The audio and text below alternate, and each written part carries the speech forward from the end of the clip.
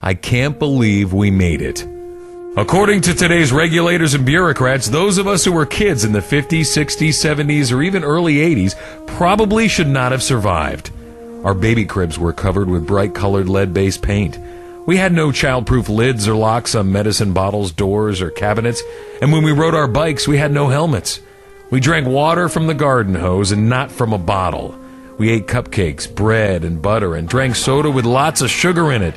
But we were rarely overweight because we were always outside playing. We would leave home in the morning and play all day, as long as we were back when the street lights came on. No one was able to reach us all day. Smartphones? We didn't have cell phones at all. No PlayStations, Xboxes, limitless channels on cable, laptops, or tablets. Facebook was an actual face and an actual book.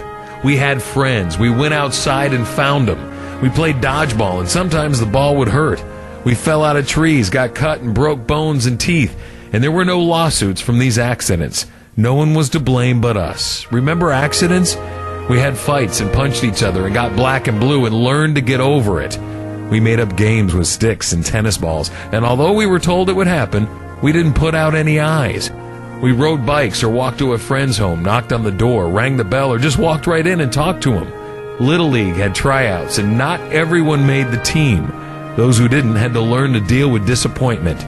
Some students weren't as smart as others, so they failed a grade and were held back to repeat the same grade.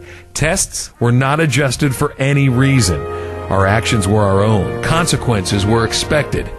The idea of parents bailing us out if we got in trouble in school or broke a law was unheard of. They actually sided with the school or the law. Imagine that. Now, this generation has produced some of the best risk-takers, problem solvers, and inventors ever.